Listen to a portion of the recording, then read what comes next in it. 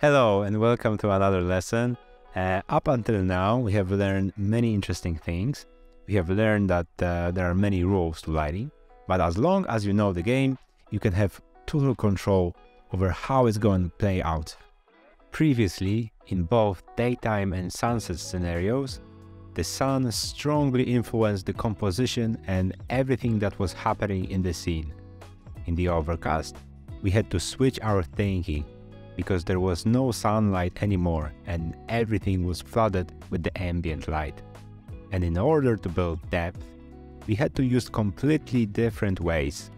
With night, we'll go even further and we'll do another switch in thinking.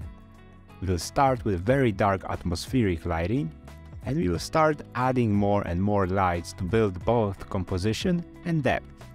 Lots of cool stuff, and as you can see on the screen, we're going to cover nighttime rendering, the blue hour to be specific. And this lesson is a deep theoretical dive into nighttime rendering. No practice today, even though we'll show you how things can be made. We will show you a finished scenario, but we're gonna click through everything from A to Z in the next lesson. Nevertheless, we hope you'll like it, and as usual, let's get into the nighttime mindset and discover the rules of the game. Now, there might be many variations of the nighttime scenario. There are many possible ones when the sun starts to go just below the horizon. Everything from a complete lack of atmospheric light through the very popular blue hour, when we have intensively blue atmospheric lights, to some delicate colors of late twilight, which may not be so popular in architectural visualizations, but have some fans in the world of photography. It's worth noting that the logic of nighttime lighting is a consequence of an overcast logic. Actually, there are situations when we don't even know whether we are dealing with a fairly dark overcast or a fairly bright dusk, as in these examples. And the transition between the two can be quite subjective and fluid. A range of fascinating and emotionally packed scenarios. We have prepared some images presenting a range from a late evening hours till the middle of the night. Each of them is a commercial work, and nighttime scenarios are really just a creative sandboxes for basically any mature artist. In film, photography, and concept art, we can find truly epic images, sometimes evoking extreme emotions. In movies and illustrations, we can look for this heavier and more disturbing feeling. We can also come across architectural visualizations playing on those not so commercial emotions, going for this raw, barren mood. And this crude and heavy mood also comes out through the choice of colors, right? We can also find color palette escaping this typical duality of warm and cold, like for example, monochromatic themes with moonlight or sodium lamplight. We can go for a pale cyan color or mercury lamps that immediately drive us to a heavily retro atmosphere. And again, we have various styles, from the most popular blue and red to countless palettes of street neons. Generally, in the nighttime, a lot of new possibilities are allowed. Our filter of naturalism is lowered significantly, so there's more room for experimenting with color and thus playing with emotions, and we can use it for our benefit. And this is just a taste of what the night is really about. But today, we are going to start with something basic. We'll focus on the most popular scenario, which you'll be able to use in almost any commercial work, which is blue hour. But why should you consider doing a nighttime scenario in the first place? So, for one, the night carries a lot of emotional baggage. The nature of this baggage depends on our execution of this scenario. The night can evoke anxiety and nostalgia, but it can also evoke the impression of luxury and coziness. And we can play on all these emotions depending on who our client is, and of course, In architectural visualization, we usually look for this luxury vibe. And by showing the building during the blue hour, we can focus on its most important features. We want to emphasize specific parts that the architect or our client simply wants to sell. The most important tectonic features of the building, or sales features such as a terrace, lobby, and arcades. These are often elements that take up a substantial part of the budget and are supposed to determine its perception. And it's not always possible to showcase them during the day. So from now on, you can slowly get used to the thought that the night will trigger the switch in your thinking. You'll start showcasing different attributes than before and add lights to do it, rather than cutting it off, which has been the case up until now. The night is quite unique, not only because we'll be adding on the lighting, but also because of the crucial role of the interiors, precisely those areas that we see through the glass. During the day, the outside of the building is definitely brighter, and switching on artificial lights doesn't really make any difference, because they are simply hundreds of times weaker than sunlight. The interiors can draw attention only if some dark reflections appear on the glass or if sunlight hits directly some objects inside. And of course, sometimes clients press us to show the interiors during the day, so we play along and set the artificial lights much stronger than it's in reality. But even that has its limits, which we shouldn't cross if we don't want to completely break with the realism.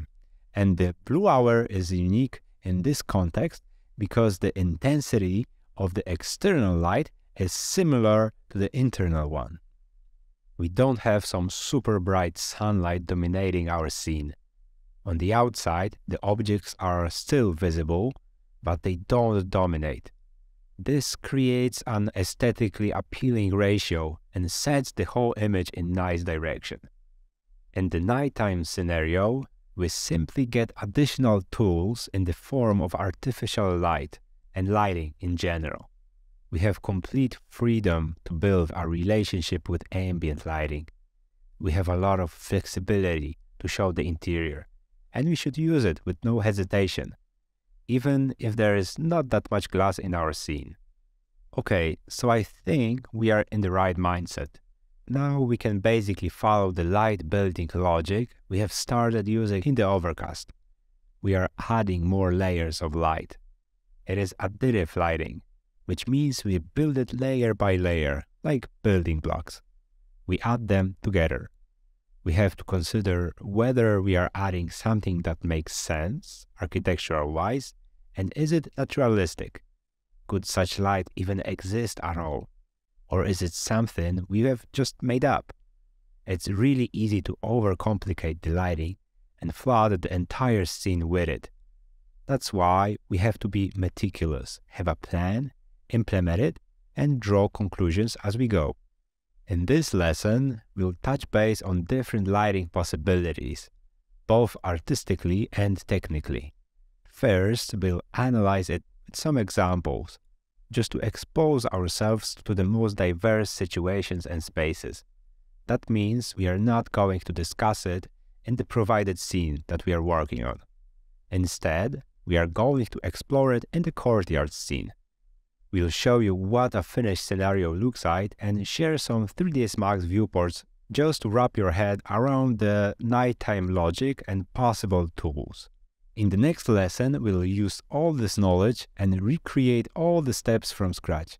So don't worry, you're not missing out on anything here, and feel free to apply those steps before even watching the next lesson. Would it be cool to see where we both landed eventually? Okay, in almost all nighttime scenarios, we follow a certain pattern. So before we jump into each step, let's outline what a completed scenario would look like in literally 2 sentences so you know what comes up next. We start with atmosphere light. Then we add interior lights. Then architectural lights. And finally, we try to light up the landscape. We start from the heart of the visualization, that is, the interiors. and step by step illuminate the objects that are getting closer and closer to the camera. And of course, at each stage, there will be a trick to make it all work. Sounds easy, right? So let's go into the details of each step. Let's start with the base. And our first step will be adding atmospheric lighting, which is ambient light. And we need to remember, just like with the overcast, we are setting the base and later we'll add the lights. So we can't set the base too high.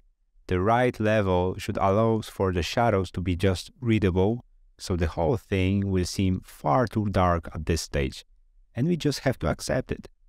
In terms of tint, there might be different situations like twilight, which is not necessarily bluish, or blue hour, where the light of the sky is very blue and basically floods the whole scene, from shadows to highlights basically, with a strong blue tint. We will use the HDRI map here to set it up, so nothing new at this point. And don't worry, we will set this up in our scene in the next lesson. But for now, let me just say that evening HDRIs don't require such wide ranges as daytime ones. Most of the available HDRIs should work just fine. Usually, we go for clean gradients of the evening sky, and that's what we have chosen here.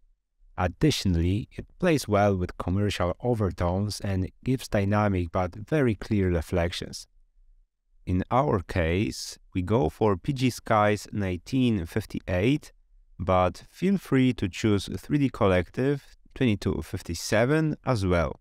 We increase the exposure of this HDRI regardless of what we see here in the background. And depending on the scene, HDRI can be enough to build a solid base atmospheric lighting. However, it may also turn out that something is still missing. That's exactly what's the case in this scenario. The foreground and the middle ground are illuminated, but the building disappears here somewhere. It's blending with the greenery in the background. In effect, it's hard to understand what the scene is all about.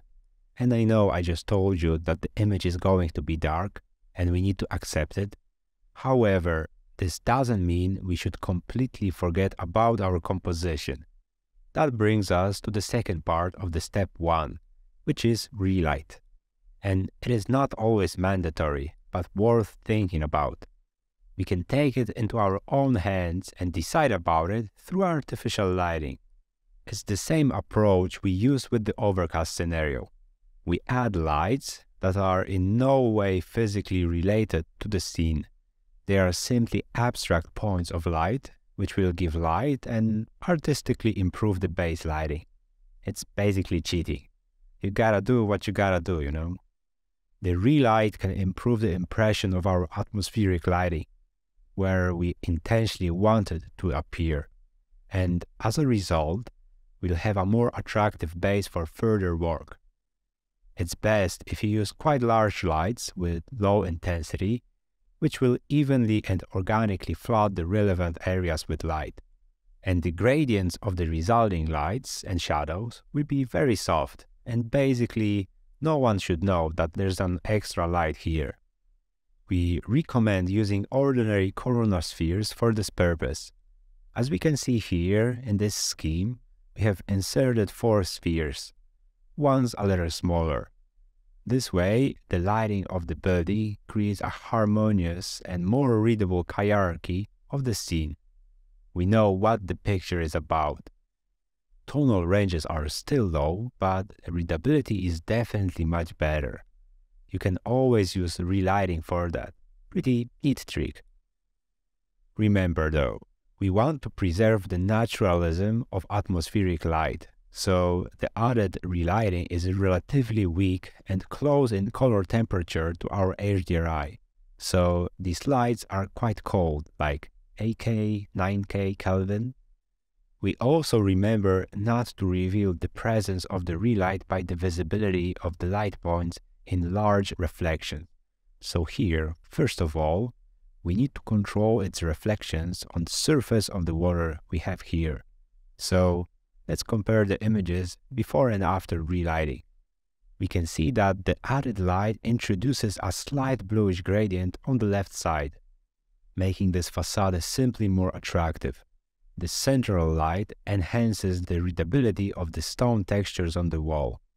The wood here at the back is also emphasized, as well as the yard itself, and the entire center of the composition becomes brighter and more attractive. We can also use a disc or rectangle directional light instead of a sphere, so feel free to check out what works best for you. We will explore this in more detail in the next lesson, but for now, let's stop at those spheres. They are probably the simplest solution. So at this stage, we are done with step number 1, which means we have a solid base for our render, and the effect should be quite naturalistic. I mean, if we would really come to this place in the evening, and all artificial lights would be turned off, we should expect this exact view. The ranges are low, but the overall readability of the scene has been preserved. And now we can move on to the second step, which is the interior light. This layer will build a solid point of interest and introduce the first commercial aspect of this visualization.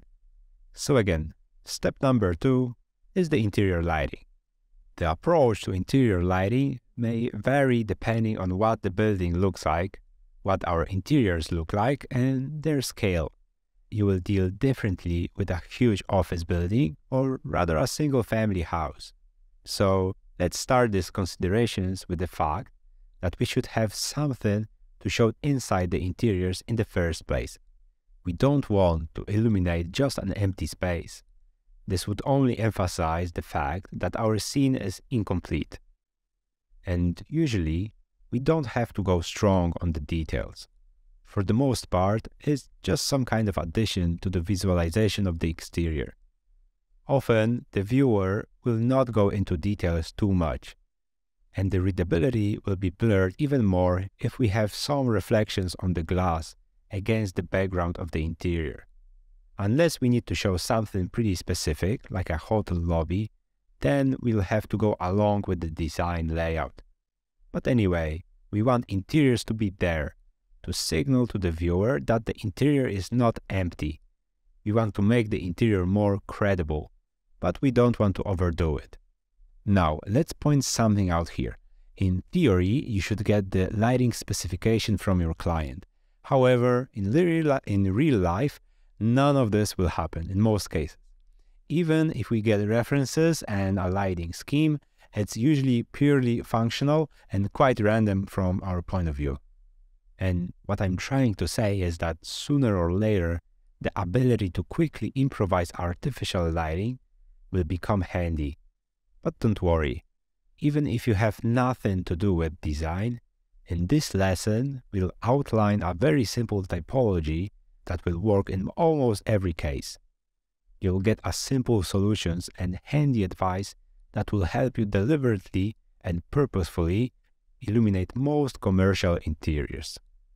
So, circling back, we throw some random stuff into the interiors, chairs, plants, furniture, anything really, so at least something flickers there.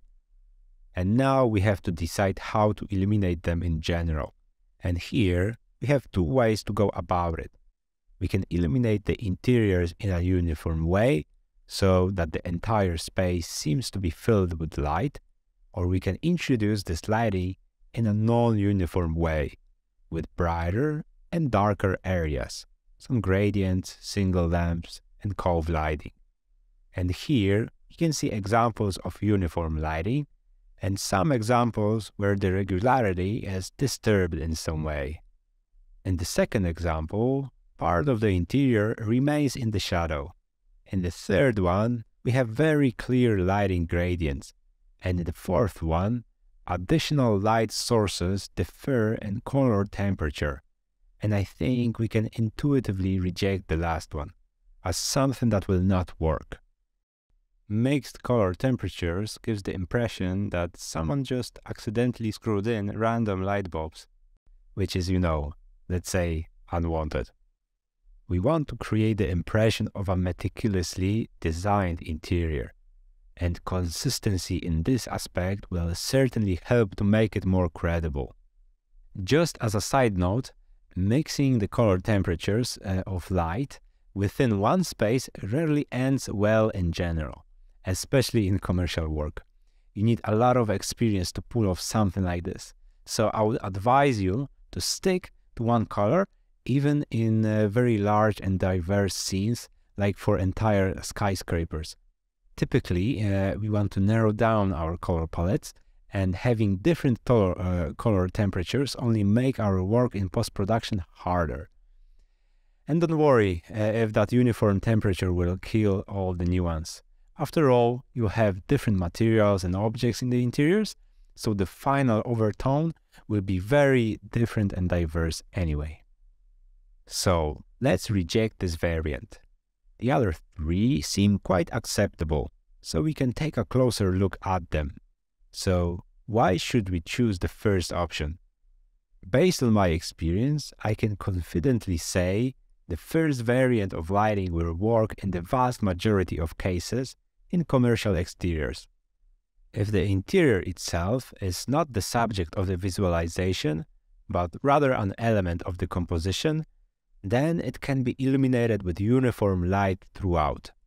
This way, the viewer will be able to understand the render as a whole, because the interior will be composed as an independent fragment of the image. We understand that this is the interior, a distinct block of the image, not some hot mess that's difficult to get the hang of. This is much easier to read in the overall composition. Let's just look at this image. We see that the interior is basically completely filled with light. And sure, we are able to distinguish, for example, slightly brighter light cones, but in general, the level of brightness between the floor, the wall, and the ceiling doesn't differ that much. These are very similar ranges. However, if we only add the physically correct lights that match the lighting specification, it quickly turns out that this is insufficient, or at least it can be. Let's take a look at this visualization. As we can see on the specification, we have complete ceiling lighting here. We have spots, we have hanging lights, and all the ceiling lighting isn't enough to fill the whole space with light. And if we think about it, it's really not a surprise at all, because the rendering engine calculates just a limited number of light bounces, while the reference photographs, with extended exposure time, have no such restrictions. And of course, this interior has a slightly different scale than the reference from the photo. It's more open. There are different, darker materials that add to this effect of poor overall lighting even more. This does not change the fact that in order to illuminate this interior as a whole, we have to use relight. So, just like we did with our base, we have to introduce some non-existing lamps here to flood the interior with light. And in renderings, we basically have to think of the desired result and just get there. So the same rules apply here as in any other relight we discuss. The key is thinking of the result and not overdoing it. Moderation and naturalness. And as usual with the relight, we have just added a bunch of corona spheres here and lined them up against the wall. That did the job pretty nicely, and we recommend using a similar setup whenever illuminating interiors in a blue hour scenario. Let's just consider the second variant now, just for a moment. The second variant gives us a lot of undefined shadows. We have these dark areas here and there, which are not necessarily bad. This will work well in a situation where the whole environment is strongly lit. When there's a lot of light here on the architecture, on the facade, and in the landscape. In those cases, going with this undefined, underlit interior will give us a little breath, and it will create a nice contrast. What can we say about the third variant? When could you expect something like this would be an optimal solution? Well, I think dramatic gradients like these work well in artistic projects. Let's take a look here. especially if we consider it as a small accent. As we can see here, just a touch. It's just a highlight, not a complete interior lighting system. However, in a commercial projects, we would rather go for this uniform filling with light. Okay, so we have 2 steps behind us. At this point, we have built the atmospheric lighting, which is our base, and we have set up the interior light. We still have 2 steps to go to make the image much more attractive commercially. The next step will be architectural lighting. By that, we mean all artificial lights that will illuminate our building from the outside. And to execute this step the best, we'll need to understand the basic rules that govern architecture, how it's built, and where are the distinct materials. What was the architect's intention? What should be emphasized with the light? And what should be left in the shadow? This may sound like a very complicated task, but it really boils down to very basic insights. In general, we want to accentuate the facade against the background and turn it into something attractive. One of the easiest solutions will simply be regular illumination of the entire facade.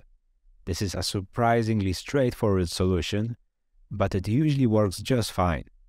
You can use a lighting plane with relatively low intensity and point the light upwards. You can also cheat a bit and just include some elements, for example the wood, to selectively illuminate those. Wood has a warm color, so we can additionally emphasize it with a warm light. Nice and simple trick. However, this kind of lighting is usually customized. We should always try to think if a given light makes sense functionally, and could it actually exist in this space.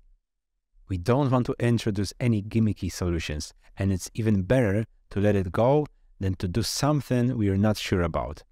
It's very easy to go overboard. Simple minimalistic architecture might benefit from some accents, and it's best to talk to your contractor or architect to have some solid direction. Over time, you'll get a hang of it. Either way, we have some ideas you can keep in mind while placing the architectural lights. If you don't feel confident in this area, or the architecture is chaotic, you can always go with something simple. For example, highlighting only the characteristic elements of the structure, such as the entrance zone or the corners. That's the easiest way. And the second piece of advice would be to use either linear lighting or point lighting. Linear lights create uniform gradients and are easy to place, while point lights work best at a regular distance from each other to create certain rhythms. Like here, we see floor spotlight and sconces, and in both versions, their arrangement creates a certain pattern of light and shadow. We can see alternating areas of light and shadow, and this sequence adds visual interest to the space and builds an additional layer of the composition. Just one last thing about this step. Remember that architectural lighting must stay in harmony with interior lighting. You don't want to go overboard with both at the same time, because for one to stand out, the other cannot be so aggressive. Interior lighting looks better against the darker facade, and architectural lighting goes better with darker interiors. And of course, you can combine both of them, but you have to be careful not to end up with something flooded with light. Just play with it based on some contrast. And here, for example, we choose alternative irregular interior lighting. This one gives us a little more breadth in relation to the illuminated facade. The regular internal lighting is also okay, and the client would probably be delighted to see everything illuminated in this manner. Although in this case, perhaps the first option has a bigger punch, because it gives us some breadth in relation to the illuminated facade. Okay, 3 steps down, 1 step to go. The architecture is nicely illuminated, but the whole courtyard stays in shadow. It is inaccessible, even hard to read at times. We want to make it more alive, increase its readability, and make it feel safe and cozy. So, last step is the landscape lights. And you can approach them in a similar fashion as we did in the previous step. Of course, you can and should use references. For smaller projects, look for garden landscape design, and for larger projects, you might want to explore entire courtyards or campuses, just to wrap your head around it and have a feeling of what you're up against. Anyway, in general, we want to highlight certain areas, increasing their readability. We can highlight the trees, we can highlight these grassy islands, and we are trying not to flood the entire space with light. Just making small light accents that will form the perception of the environment. That's the key here. Just a touch here and there.